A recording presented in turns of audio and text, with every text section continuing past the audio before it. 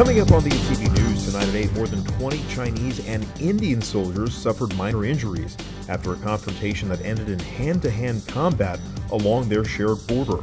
Last June, the two countries engaged in their deadliest conflict in more than 5 decades. India is the largest producer of COVID-19 vaccines in the world, and they're being praised for being the most generous at this critical time. The World Health Organization thanked India for sending out vaccines to Brazil, South Africa, and Morocco. If you're not American, President Biden is banning all travel from South Africa to help contain the spread of the new COVID-19 variant.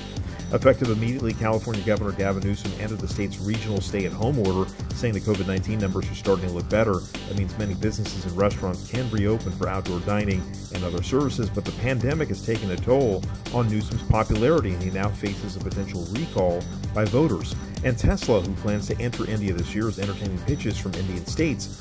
Those stories, all the news tonight at 8. Join us.